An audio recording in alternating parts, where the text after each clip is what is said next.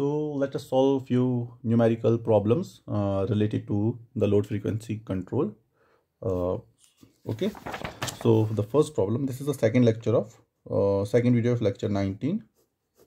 Okay, so the first problem is something like that. So we are given a 100 MVA generator. Let me write down the question first. 100 MVA generator, synchronous generator. Okay, operates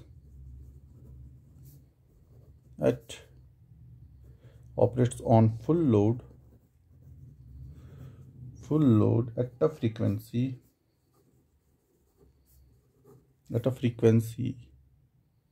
of 50 hertz. Okay, so now the load is suddenly reduced by 50 megawatt. Okay, so due to time lag in Governor system, okay, comma, the steam valve begins to close after 0.4 second, full stop. So determine the change in frequency delta F that occurs in this time. So take H inertia constant is equal to 5 kilowatt second per kVA. Okay, so what is given? We are saying we have a 100 MVA generator which is operating at full load. Okay, on full load it is operating at a frequency of 50 hertz. Means on full load it will operate at on full load. Okay, its frequency will be 50 hertz. Okay, so then it is given that we are reducing the load by 50 megawatt. Okay, so because of the reduction in the load, what will happen? The kinetic energy of the rotor will increase. Okay, obviously the frequency will increase. So what we have to do, we have to somehow reduce the speed of the speed of rotation of the rotor, so which is obtained by reducing the steam flow. Okay, so but for the governor action to act, some time is taken. So depending upon the time constant or constant of the governor, so it is saying that due to the time lag in governor system, okay, because of a time constant, the steam valve begins to close after 0.4 second. Means the moment we are decreasing the load by 50 megawatt, after that time, okay, after a span of 0.4 second, okay, the moment we we reduce the load from that time to a time equal to 0.4 second. After that, the steam valve will close. Okay, so it is the question is it is asked, we have been told to determine the change in frequency that occurs at this time. This time means at the end of the 0.4 second. Okay, and take inertia constant is equal to 5 kilowatt second per kVA.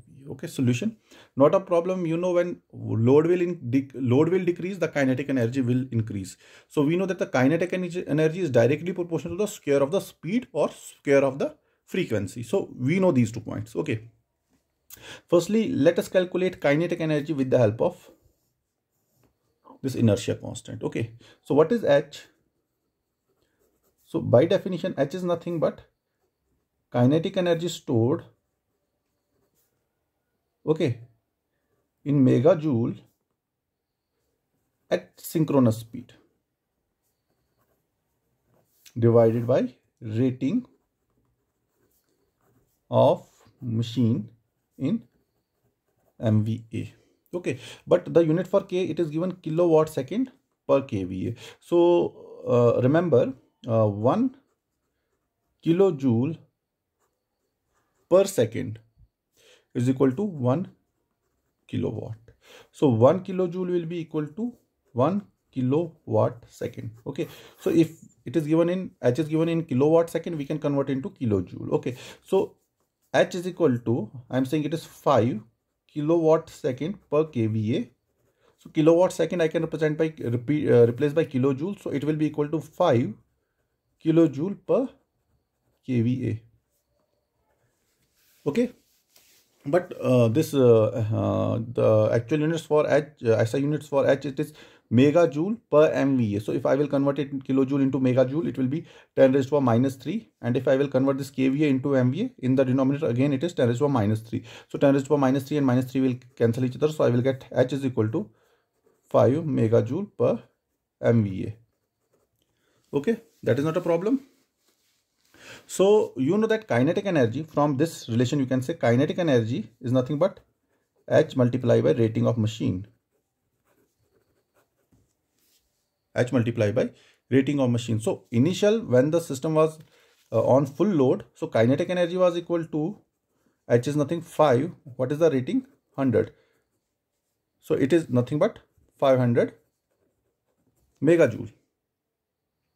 Okay, so now we know that when power is reduced by, load is reduced by 50 megawatt, at that time, okay, for some time, for 0.4 second, some excess power will be available. Okay, because the Governor action will take at least will take 0.4 second to for the steam valve to close, so that the speed can get so that the speed reduces. So we are saying that for 0.4 second, how much excess power is available? 50 megawatt of excess power is available. Okay, so I will write excess power available. Excess power available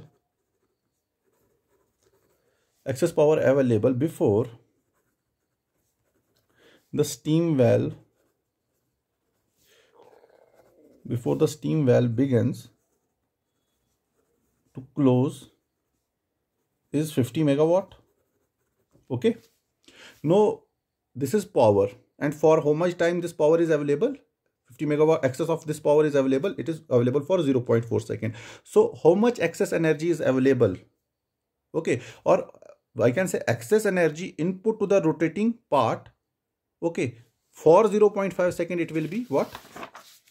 Simply energy is equal to power into time. So I will write excess energy available or excess energy input to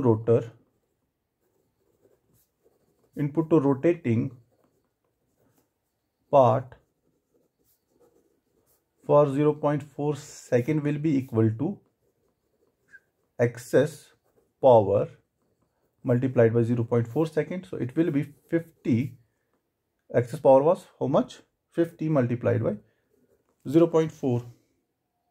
So it is equal to 0.5 for the 20. It is equal to 20 megajoule. Okay, the unit for energy is megajoules. Okay, so I am saying for 0.4 second, this is the excess energy that is input that is going to the rotor, and this excess energy is increasing the speed of the rotor. This is excess energy. So what will be the total energy? Total energy for this 0.4 second, suppose I am representing it by kinetic energy. Okay, at the end of 0.4 second, total kinetic energy available. So it will be excess plus what was initially it was 500. Now excess is 20, so it is 520 megajoule. Okay, so kinetic energy under normal condition, not means normal condition, it was 500 megajoule, and we know that kinetic energy is proportional to speed, square of the speed. Okay, or I can say square of the speed or frequency is proportional to kinetic energy. So I can write that for this 0.4 second, the increase the increase in frequency, it is or the frequency is f 0.4 divided by f naught whole square is equal to, this is the frequency at the end of 0.4 second, this is frequency under normal condition, is equal to kinetic energy at the end of 0.4 second divided by kinetic energy under normal conditions. So from this I can get F frequency at the end of 0.4 second is equal to F naught multiplied by kinetic energy at the end of 0.4 second divided by kinetic energy under normal condition square root. So it will be F naught is 50 multiplied by 520 divided by 500 1 by 2. So if you will solve it, you will get 500 divided by 500 divided by 520 divided by 500. It is 1.04. So इसका root लेंगे. It is 1.019 multiplied by 50. So it is 50.99, which is equal to 51 hertz. Okay, so we are saying if for at the end of the 0.4 second, the frequency will increase from 50 hertz to 51 hertz. So what will be the frequency deviation? Frequency deviation will be nothing. That frequency at the end of 0.4 second minus nominal frequency, it is 51 minus 50 is equal to 1 hertz. So 1 hertz frequency will change even in this smaller amount of time, 0.4 seconds. Okay, so this was first problem. Now let us focus on the second problem. So let me get my rough page because I have solved this problem many times. Okay,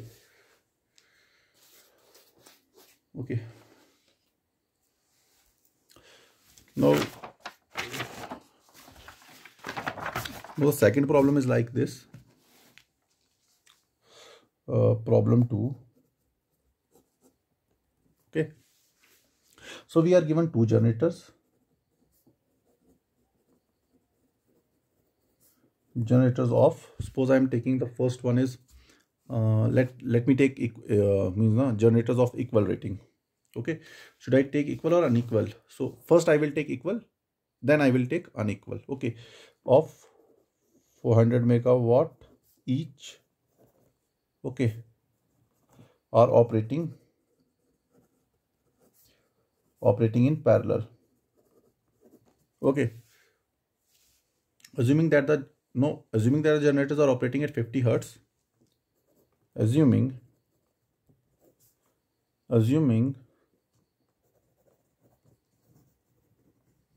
generators are operating at 50 hertz at no load. Okay, so next is how would a load of, I will say 600 megawatt be distributed, be shared by the two generators. Okay, if number one, if Droop characteristics of their governors is 4%. In the first case I am taking the Droop is same for, and in the second case Droop characteristics for means R1 for generator 1 it is 4% and for generator 2 it is 5%. So in both the cases I will determine how the load will be shared by both the generators. Okay, so we are assuming that both the generators are operating in parallel, so means they are operating at the same frequency. Okay, at steady load. Okay, so first case I am supposing let generator 1 take X megawatt of load. Okay, so how much load will take generator 2? Then I will say generator 2 will take how much? Total is 600. First is taking X, the second will take 600 minus X megawatt. Got it? Is it clear? Okay, so I will say percentage drop in frequency in I'm taking this first case now when both are have this Droop characteristic 4%. I am saying no, percentage drop in frequency,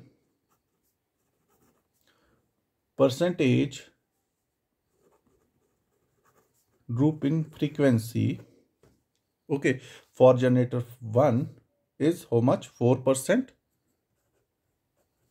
Okay, So therefore percentage drop is not droop, it is percentage drop in speed of generator 1 will be how much? 4 divided by what is the rating of the generator 1? It is 4%. Okay, I am saying it is taking X megawatt of load. Okay, so 4 into X divided by 400.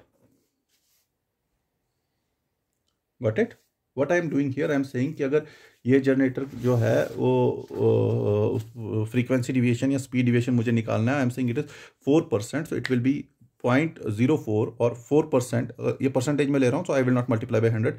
It will be 4 divided by the 4 divided by the rating of the machine, okay, multiplied by the load, how much load this machine is taking. Okay, so similarly, percentage drop in speed in generator 2 will be how much? It will be 4 into how much load it is taking, 600 minus X divided by 400, because this is the 400 means this rating of the generator. Got it? So but percentage drop in frequency of both the generators, it should be equal because they are connected in parallel. So frequency division should be same in both the cases. So I am saying this should be equal to this. So if I will equate that, 4x divided by 400 is equal to 4 into 600 minus x divided by 400. 400 will cancel. So this is 4x. So if you will multiply, you will get 2400 minus 4x. You will take that 4x on this side. You will get 8x is equal to 2400. So x will be equal to 300. X will be equal to 300 megawatt. So if generator 1 is taking 300 megawatt, how much will generator 2 take? It will take total minus the load that is taken by 1. So it will be 600 minus 300 is equal to 300 megawatt. So you saw here one thing. Okay, I am saying if the droop characteristics of both the governors are same, okay, at that time both the generator will take equal load provided their rating is same. Okay, I am saying both the generators will, if the droop characteristics of the two governors are same, then both the generators will take the same load. Okay, will take the same load provided they are of equal rating. Okay, now so in the second case, what we will do, we are saying no, R1 is 4% and R2 is 5%. How the equation will change now? Let us see here. So I am saying no, percentage drop in speed in generator 1, it will be 4x by 100.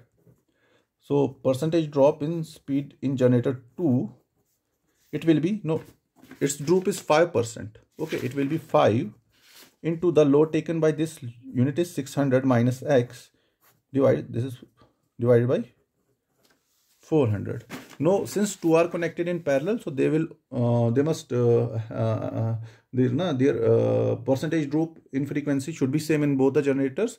So I will say this equation is equal to this equation. So I will write 4x by 400 is equal to 5 into 600 minus x by 400. 400 will cancel. So this is 400 plus 500, 9. 4 plus 5, 9x is equal to 3000. So x will be equal to 3000 by 9.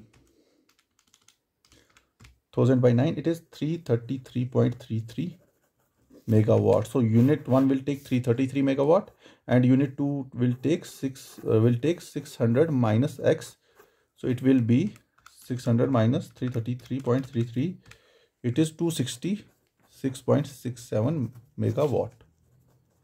Okay, so now I am saying unit 1 is taking 333, unit 2 is taking now 666. Why? You look here, I am saying the droop, this unit, iska droop kitna 4% and the droop of the second unit is 5%. So obviously the system with the lower droop, it will take more load. Okay, the system with the lower regulation, it will take more load. Okay, now in the third case, let us assume that one unit is 300, first unit is 3, two generators, first unit is 300 megawatt and second unit is 400 megawatt, and take R1 and R2 different. Okay, so in that case, when first unit is operating at 300 megawatt and the second is operating at 400 megawatt. So at that time, if you will see, what will be the equation? First is operating at 300 megawatt. So its droop is, if its droop is 4%, it will be 4 into x divided by 300, and the droop of the second will be 5 into 600 minus x divided by 400. So now you will see this equation will change slightly. So it will be 16x is equal to 15 multiplied by 600 15 multiplied by 600, 9000 minus 5x, 15x. So 16 plus 15 will be equal to 31. X is equal to 9000. So 9000 divided by 31.